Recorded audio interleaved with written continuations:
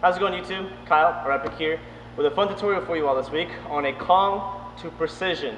Obviously, make sure you know how to do a basic precision, and make sure you know how to do a Kong.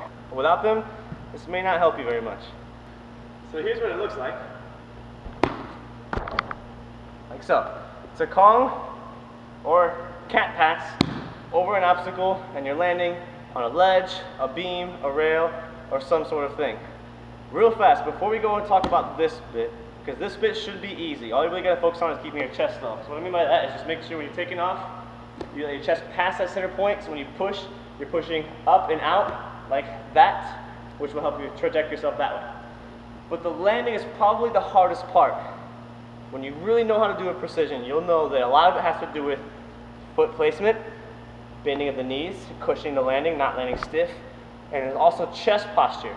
When you're landing on a beam, if you land with your chest forward here, you're going to fall forward. If you land with your chest too far up or back, you're going to fall backwards. You want to make sure that you don't go at it either. When you go at it, you're just going to stop and fall back. Or if it's like a beam or a rail that moves, you're going to push it forward and it's going to fall. What you want to do is keep your chest more upright as you're coming down. So the best way to demonstrate this is just simply get on a beam or a rail, jump up, come down, and just feel how easy that is. It's a lot easier when you're just starting here and jumping at it. So keep that in mind. Alright, so for starters, let's go through the Kong. When you're doing the Kong, you don't just want to go forward and as hard as you can. Power is not what's going to get you there. It's more about fluidity, controlling and using your momentum to make it at least to the beam with your feet. The way to do that is to start by reaching forward, keeping your chest low, and wherever your hands is at, that's that center point.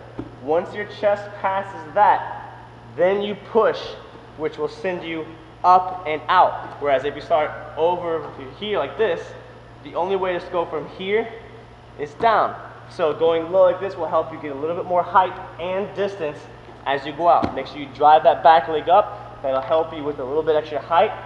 But the most important thing is after you pass that center point, you gotta pull your knees forward and get those feet ahead of you and get that chest upright. And you're not trying to make it to it. That's why the whole trajecting yourself up will help the most. But it's the feet that you have to focus on once you're passing over the obstacle, because you gotta pick your feet up and reach to land down on that beam. Now, foot placement doesn't matter too much. What I recommend is about shoulder width apart or closer. Any further is a little bit too much, but you want to kind of have all that control kind of based around one area. The more widespread you are, the easier it's going to be to tilt and fall, especially whenever you're trying to work on balance, on landing especially. So the way you want to land is you want to land on the balls of your feet about right here. Not on your heels, not in the middle, because that's where it's going to hurt the worst, but coming down on the balls of your feet. That way, you have all the extra mobility in the world to land there. Whereas if you're on the middle of your feet, it's very easy to lose your balance. And on your heels, God forbid that happens, because you can slip and hit your ass, and that's just going to suck. And that's really pretty much it. Other than that, it's just really focusing on making the Kong part fluid and easy. It should literally flow like water. You should be relaxed, using only the amount of effort that's necessary to do the Kong. After you're passing the Kong, fix your posture. So once you're in the air and you're in that fight or flight mode, control your body by getting that posture upright, picking your feet up, because if your feet stay straight, you're going to land diagonal right at it, and you're just going to pop back. So pick your feet up, reach to land on it with your feet, cushion the landing, and breathe. Keep your hands in front, chest upright, and you pretty much just did Kong to precision. When you're landing, don't land where your butt touches your heels.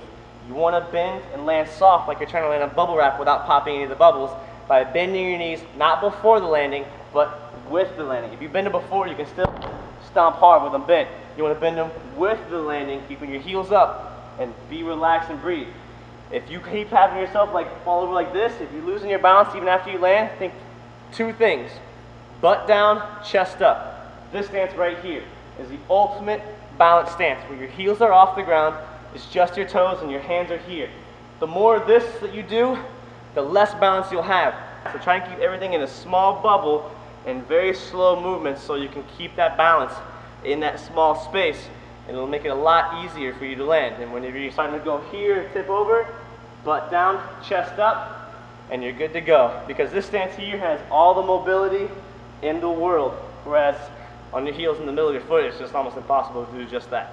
And other than that, it's just working on that balance, posture, all that. It's a pretty easy thought process. Like, thinking about it is really easy, but the idea of really having the mastery over your body and controlling every detail to make it look very clean is kind of challenging. So if you kind of do it a couple times and you still don't make it right the way you want to, don't get discouraged. Drill it. Really pay attention to what your body's doing. Think about how it feels.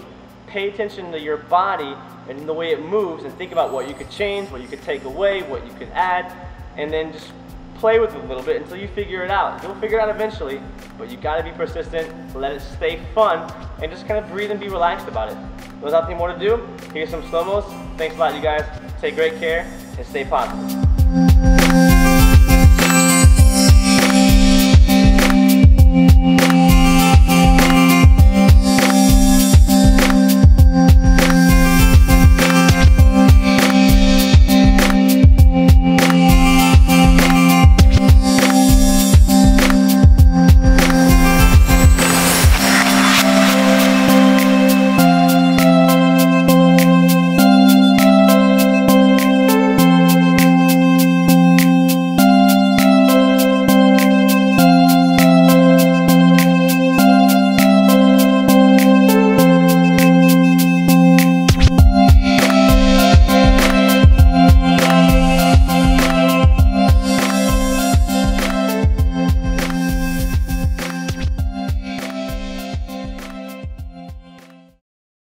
Kind of explain this is to stand on the beam, simply jump up and land down, but